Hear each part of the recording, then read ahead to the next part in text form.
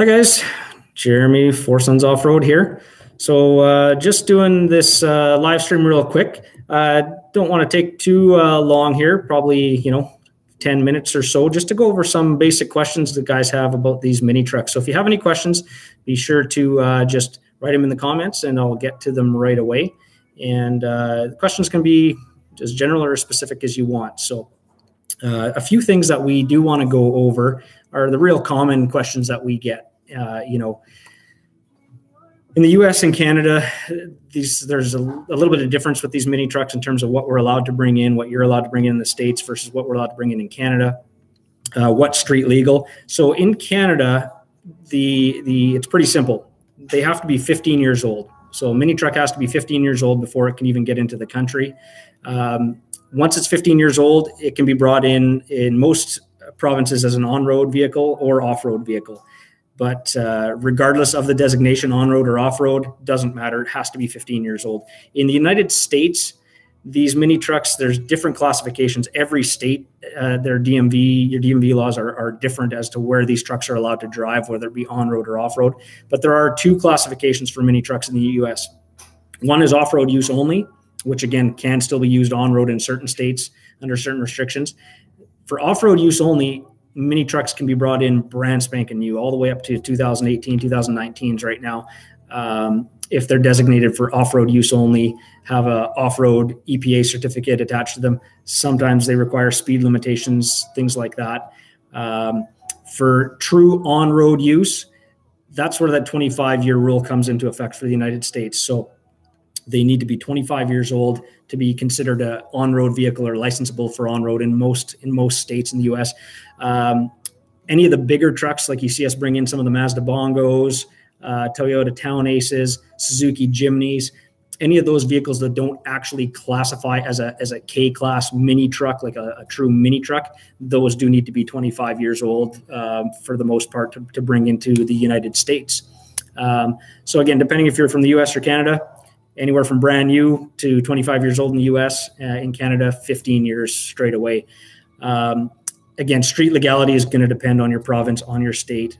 So you'll have to check. We'll put a link later on in the comment section with some resources for the United States to see what's legal in what state. And in Canada, if they pass if they can pass your on-road inspection, like your out-of-province inspection in Canada, you can get them on the road in every province except for Quebec. Quebec requires them to be at least 25 years old in order to get them licensed for the road. And again, still need to pass inspection there. Other than that, they're off-road use only in Quebec. But some of the other questions we get very commonly is, are they all right-hand drive and can you get them in left-hand drive? All Japanese mini trucks are right-hand drive. So if they're true fresh trucks straight out of Japan, they're going to be right-hand drive. Any left-hand drive trucks that you see are going to be either converted, taken to the Philippines is really common. They'll buy up parts trucks, cut them to pieces, convert them to left-hand drive, bolt them back together, and then ship them out as left-hand converted trucks. Sometimes you'll see that out of Japan as well as a converted truck. Chinese trucks are left-hand drive. Some of the Italian trucks are left-hand drive, but Japanese mini trucks from the get-go are all right-hand drive. So one of the questions we've got coming in about the best way of finding a good condition agricultural truck. Honestly, it's just keeping your eyes open, using a good exporter that has access to all of the Japanese auctions. They come up all the time. Honestly, a 2000 to 2004 Suzuki's in really nice shape. Probably could get our hands on, I would say 5 to 10 a month easily, so it's not that they don't exist. You just have to keep your eyes open. A lot of exporters that hold stock, like actually keep stock of mini trucks, don't tend to buy up the nice, clean, low mile stuff for the most part because they get expensive. So typically you're going to want to go to a direct to auction exporter or a dealer to find a low mile, good condition, mini truck. If you're talking agricultural spec, like actual no-hand spec with the differential lock, they just don't, they were only offered in that agricultural package and in some dump models. So that's just a waiting game to actually sit and watch and wait and look at auctions for those things. As far as how difficult it is to drive on the right-hand side, it's super simple. The nice thing with these trucks is they're very narrow. Like when you're sitting in the driver's seat on the right-hand side, I mean, you could literally reach over and grab the other side. Like it's just an arm's length away. So even if you're on the wrong side of the road, typically it's not even that weird to be on the wrong side because you're not in a big, big vehicle, as it were. You're not way off to the side. Shifting with your opposite hand, you pick it up really easily. The pedals are the same placement, so you don't have to relearn, brake and gas and clutch. You pick it up way faster than most guys think. Not difficult at all to drive, on the right-hand side of the vehicle, especially off-road. When you're off-road and you don't have any references like that center line to deal with, not an issue. On-road country roads, I actually prefer, like if you're on a country road, a narrow country road with no center line, it's actually nice being on the right-hand side because you can basically drive, right up to the ditch side, nice and close on a narrow road, and know where you're at exactly. So there are some benefits on country roads for that right-hand side thing. But automatics, that's what the next thing I was going to get to as far as are any of them automatic. So yes, these mini trucks were offered in 2-wheel drive, 4-wheel drive, automatic manual transmissions. There's a few variations of the manual transmissions in terms of speeds and things like that as well. So there are automatics available in these mini trucks. The reason why you don't see a lot of people bringing in automatics is that they aren't that great for off-road or bigger tires. The automatics, for the most part, on the older trucks were only 3 speeds. So like literally a 3-speed automatic transmission, no low range. So when you're talking like a 45, 50 horsepower motor running through a 3-speed automatic transmission, they had no power, period. Even up hills, things like that, especially not running bigger tires or off-road tires, just not enough power to turn big tires with the automatic, especially in mud or hills. So that's why most guys aren't bringing the automatics in. Even the newer trucks are typically only running like a 4-speed automatic. Some of them have gone to CVT on the brand new ones and things like that. But typically most of them do not have a low range in the automatic transmissions, which is a big issue if you're planning on running them off-road, hills, mud, bigger tires. So that's the biggest issue. As far as finding a mini truck that's left-hand drive, again, you're going to have to find one that's been converted. Or a Chinese truck that's not a Japanese truck, because any of the Japanese trucks are right-hand drive. So the only ones that you're going to see are converted to left-hand drive. Honestly, we don't even look at converted trucks because they literally are cut to shreds and welded back together to make them, left-hand drive. Parts can be a little bit weird that way. But again, our biggest concern is just the actual structure of the truck. We're more into the really clean, low mile, fresh out of Japan stuff. So, they're really good for hunting, especially if they're, if you do them up properly with a little bit of a lift kit, an ATV tire, really makes a big difference, where you can actually do some terrainability with these things. So if you are planning on getting one for hunting around the farm, you're definitely going to want to do a lift kit and a little bit of a bigger tire on there makes a huge difference. As far as them being gas or diesel, all K-class mini trucks out of Japan are gas. They're all 660 cc. They all fit in a specific size and horsepower category in Japan to be a K-class mini truck, so that's why they're all basically the same. Subarus have a 4-cylinder engine. They're pretty much the only ones who run like a 4-cylinder on some of the older Subarus. Almost everybody else is a 3-cylinder engine, 660 cc's max, and all gasoline. Diesels don't come in until you get into the slightly larger Japanese trucks, Toyota Town Ace, Mazda Bongo, Nissan Vanette, the Mitsubishi Delicas. Those are basically where your diesel options are going to start in, and they're quite a bit bigger, bulkier trucks, usually around 2,500 pounds. 8-foot boxes on them to get into a diesel engine. If you check out our channel, we have done some of the Mazda Bongos. We did a Toyota Town Ace diesel about a year and a half ago, so you can check that video. It is on our channel. We've done obviously tons of videos on these mini trucks, so don't forget to check that out after the live stream for sure. But one of the other really common questions we get, so I'm just flipping over to my list here.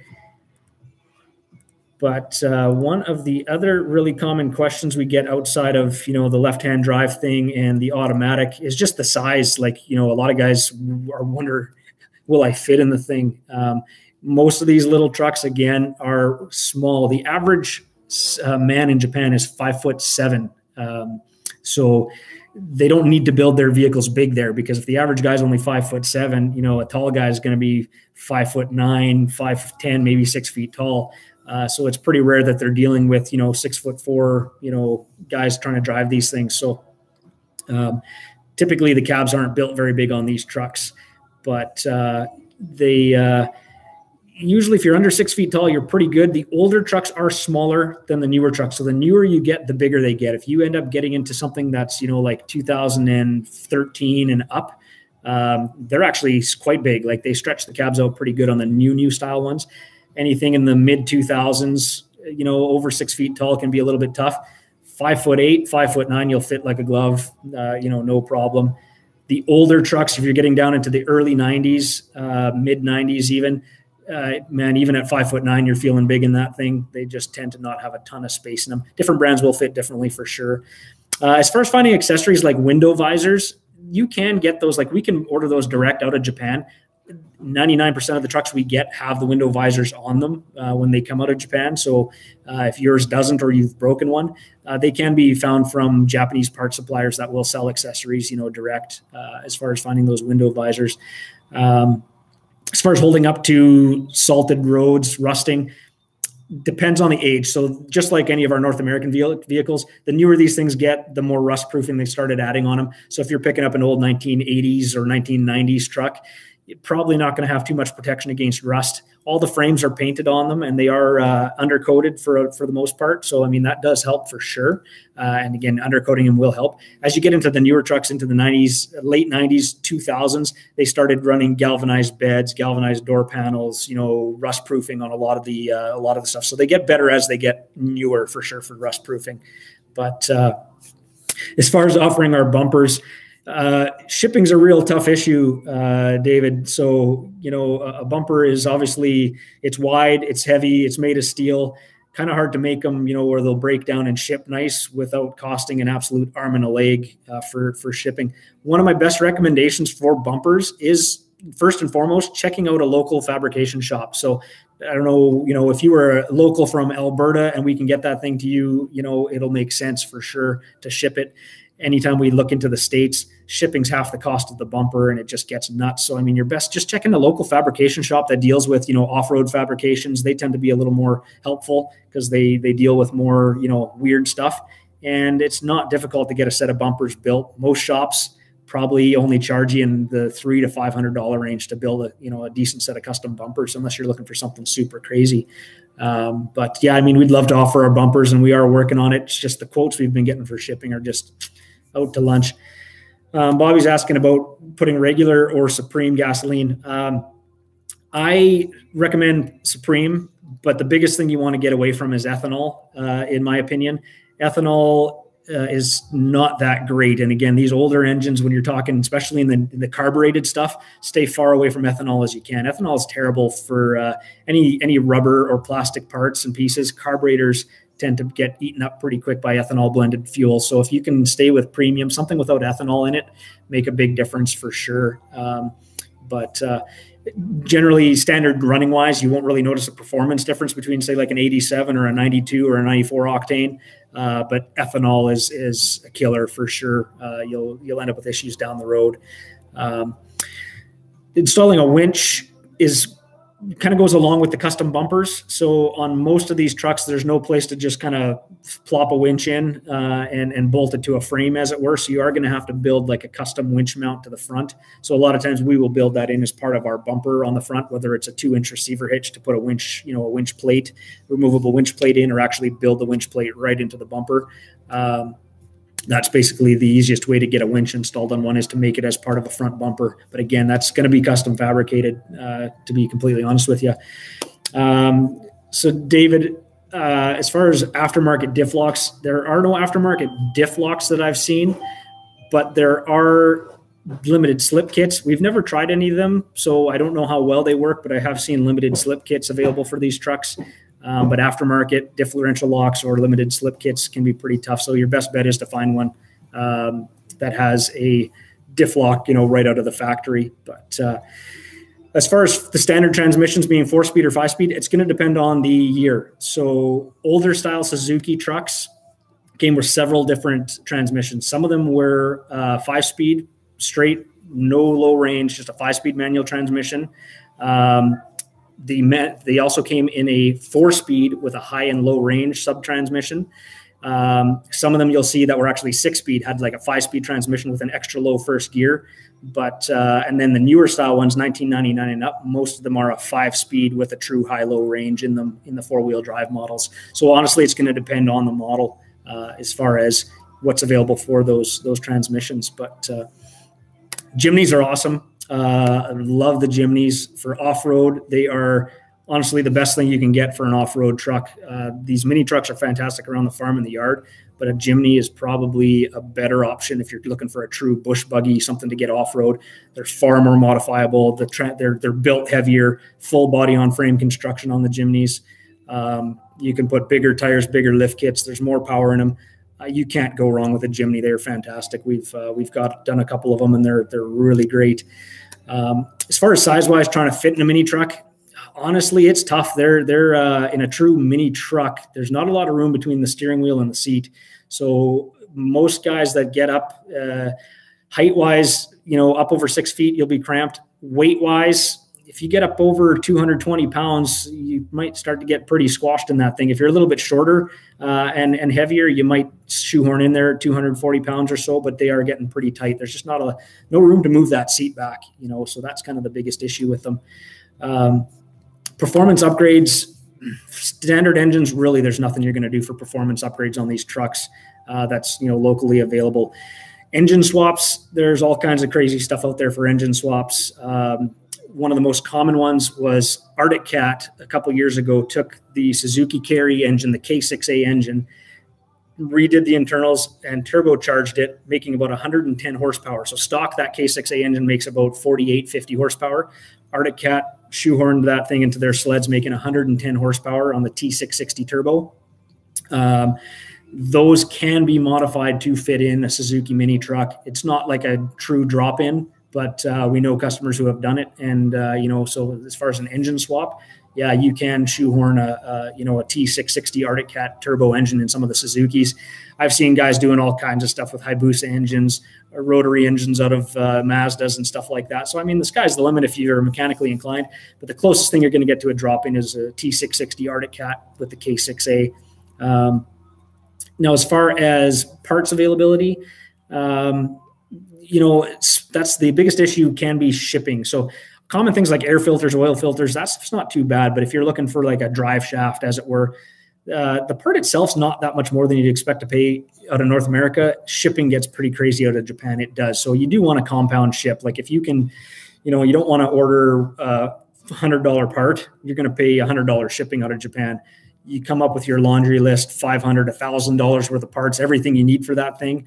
I think the most I've ever paid for shipping out of Japan's $150, regardless of how much it's been. So that's your best bet, is just to put as much stuff as you can together.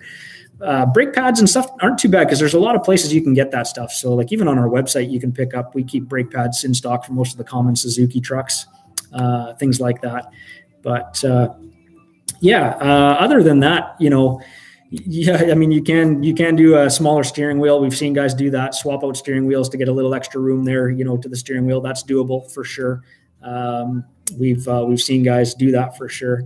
But Jesse's plowing snow right now as he speaks. Apparently, you better keep your eyes on the snow there so you don't run into something. As far as brands that we like best, I would say the most common is Suzuki. Now, there's a few reasons for that. Suzuki has been the best-selling truck in Japan for like the last 50 years. They're the most common, easiest to get parts for, and in our opinion, they're built the best as far as off-road ability. So we like the Suzukis the best. They're kind of the easiest one to buy if you can buy. Honda, I'll be honest, I'm a huge Honda fan. I've worked for Honda for years, not anymore, obviously. I've owned 9 Honda vehicles. I do not like the Honda mini trucks. They build them like a minivan. They're not built like a truck. They're difficult to lift. Their 4-wheel drive system isn't a true 4-wheel drive system. They don't use a transfer case. They use more of a center slip differential like a CRV. So they don't make really great utility trucks. They don't have a frame underneath them for the most part. So the Hondas, I would honestly stay away from if you're looking for a true off-road mini truck. They tend to not be built that great. Kind of just like Honda's trucks now. They don't really build a heavy-duty truck. Their Honda Pilot, or the Honda Ridgeline, is based on the Honda Pilot and Honda Odyssey minivan chassis. So kind of the same thing in the mini trucks. As far as disc brakes, they're disc brakes up front, drum brakes in the back on pretty much all mini trucks. So pretty common, just drum brakes on the back and discs in the front. But yeah, that's pretty much the common setup for those. So yeah, I mean, like, kind of go back to the question about which ones work best. If I had to make a list, and again, this is personal preference for a lot of guys, so I'm not saying any of them are bad. I would say Honda or Suzuki first for off-road. Daihatsu is probably our second choice. They're just such a great mini truck. Better on-road than the Suzukis if you're looking for a true on-road truck. Daihatsus are awesome. Mitsubishi kind of falls underneath that because they're kind of in the middle. They're good off-road, not bad on-road, a little easier to modify than the Subarus and the Hondas. Not a big fan of the Subarus and the Hondas at all because of their design. They're made more like a car than a truck. So they aren't that great for modifying and lifting and things like that. Again, not bad vehicles. So anybody who's got a Subaru, they're great. Quality's awesome on them, just like anybody else. But that weird suspension and rear engine thing just doesn't bode well for doing work on them and lifting. But yeah, Tom, give us a call or send us an email. For sure, for parts, we try to help you out best we can. Engine-wise, between Adam's asking between the F6A and K6A, honestly, you probably wouldn't notice a difference jumping in one to the other. They're similar spec. The K6A basically was brought in just like everything. It was brought in for better emissions, upgraded. So the F6A was like 1989 all the way up to like 2001. So I mean, it was a kind of a long-standing cast block engine. In 2001, they went to that all-new aluminum design K6A with the timing chain. Made some modifications, but power-wise, you really wouldn't notice a difference. They say they have a little bit better response and a little bit better power, but true hard numbers-wise, the F6A is an awesome motor. K6A, they work great too. So, between them, pretty simple. Skid plating, there's not really much. There's kind of your basic plastic skid plating under the front end on most of these trucks, some under the transmission and engine. But as far as like heavy off-road skid plating, most guys will end up building their own if you kind of wanted to, beef up the skid plating on the bottom end of these things. As far as changing the bearings for big tires, generally not. It's more just making sure that what you got is in good shape. So that's usually the biggest issue we see with guys modifying these things, especially depending on the age. If you're modifying like a 25-year-old mini truck, I mean, if those wheel bearings are the original ones from 25 years ago and then you're sticking big tires on it, yeah, you could have some issues, but we honestly don't see too many issues with the newer style trucks, and especially if they're well maintained. So it's just a matter of, like I say, knowing what you have, how old it is. Eventually wheel bearings are going to go, but they're not chintzy. Like this is all automotive grade stuff, right? So it's pretty heavy duty stuff. So just making sure you have good wheel bearings, it's sealed, that aren't full of dust and grit already by the time you put your lift kit and big tires on. That's usually the bigger issue. But as far as doing a video on the 2-inch lift install, I'm all over that one. I'd love to show that video. The biggest issue I run into with doing these installation videos, especially when it comes to modifying the suspension, unfortunately, is liability. We are a business, so maybe someday I'll show it on my own truck just as a, hey, here's how I did it on my personal vehicle. But pretty tough to give professional advice on modifying the suspension and staying away from any liability issues there. So that's kind of our main reason I don't show that. But they are very simple to do for sure as far as the 2-inch lift. Not a big thing there. Drake, I'm not sure what your question is about the vans. So sorry if I missed if you had an earlier question there. But yeah, the vans are very popular as well. As far as the one comment about it being bothered that Asian vehicles have to be 15 years old in order to come into Canada, it's the way that Canada Customs and Canada Transport Canada words it is, if the vehicle was never originally intended for sale in Canada, then it has to be 15 years old. So Unimogs, they actually did have some, Canadian classifications as far as the Unimogs and stuff like that, because they have been a commercial vehicle for a long time. But if it wasn't originally intended for sale in Canada, it's got to be 15 years old. That's kind of how the wording works. It's simply a protectionist thing. Obviously, if we could just free market, bring in any vehicle we wanted, it would be a big difference, as far as bringing stuff in for sure. But, it is different. So if you're bringing in a Chevy truck out of the United States into Canada, again, Chevy's originally intended that truck to be sold in Canada anyway. So as long as it meets all the Canadian safety standards, you can bring in a brand new Chevy. But as far as these oddball Suzukis, Jimnys, Daihatsus, yeah, that's where that 15-year rule does come into play. But anyway, that about does it. I don't know if you guys have any other questions for us at all. We'd be happy to help you out. If you do have any questions, you can always leave us a comment. We try to get back to our comments. Sometimes, unfortunately, we get behind if there's too many of them. It's tough to get back to everybody's comments on the video after the fact. You can always send us an email, info@foursonsoffroad.com. There will be a link in the description there. But there you go. Drake's asking about mini truck model that can handle driving 55 miles per hour for a long period of time. No, there's not. Not a true K-class mini truck. They're all the same 660 cc's. They're all about 50 horsepower. They were all designed to operate comfortably at about 60 kilometers an hour, 30 miles an hour, 35 miles an hour. So they're pretty comfortable up to about 45. 55, they will do it, but I mean, you're literally foot to the floor pinned. So some of the bigger trucks, you get into like the bigger class of trucks, the Mazda Bongos, Toyota Town Aces, they've already got 1.8 liter, 2.2 liter motors. Those things will handle highway all day long, of course. The true K-class mini trucks, I wouldn't buy it to be doing 55 mile per hour day in, day out. That's for sure. As far as a DOT quad or off-road tire that's street legal that fits, in Canada and the US, the only one I'm aware of is the STI Black Diamond that has an actual DOT stamp on the side. They're still terrible street tire. They're way too aggressive, noisy. You're going to wear them out like crazy. So really, there's not a great DOT off-road tire, unfortunately, for these trucks in Canada and the US. We run winter tires if a guy needs a true on-road with a little bit of softer compound with some off-road grip. It tends to help. But as far as that DOT ATV tire, the Black Diamond's the only one I'm aware of. So you can try them, see how you like them. I haven't heard too many great reviews on them, to be honest. But once you get into the bigger trucks, back to the comment about the 55 mile per hour thing, the bigger trucks definitely will handle the bigger loads, higher speeds. They're bigger engines. So like the Toyota Town Ace is one of the really common ones. They run a 750 kilogram payload in Japan instead of a 350 kilogram payload like these little Japanese, the K-class trucks like the Suzuki Carries and such. But do I buy customers' trucks or only from Japan? Unless I physically know the history on the truck. So like we've had guys buy the wrong truck, get into it, decide, hey, we don't want it.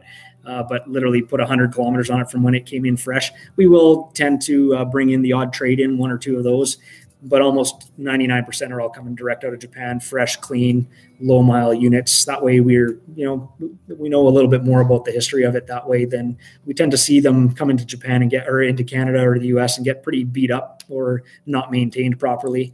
Whereas in Japan, if they're registered, they're getting inspected every 2 years just to keep them on the road, which is really nice. As far as road tire, it's going to depend on if you're upgrading to a 14-inch rim. You can usually run like a 165 series tire with no lift kit. You put a little bit of a lift kit on there, you can get into a 175, 185 series, 14-inch tire on these trucks for most of them anyways. Again, it's going to depend on the exact model. They're not all the same, unfortunately, but you can definitely check out the comment section for our website. We are happy to share information. So if you do have any specific questions, it's always best to email us, info@foursonsoffroad.com. It's going to be a lot easier than going through the comments on the YouTube channel here because we do miss out once in a while. But that's about it for now. So we're happy to answer your questions in the future. Just contact us, foursonsoffroad.com or info@foursonsoffroad.com, and be sure to check out our channel, subscribe, We've got lots of other videos on there, so don't forget to check that out. Thanks for watching.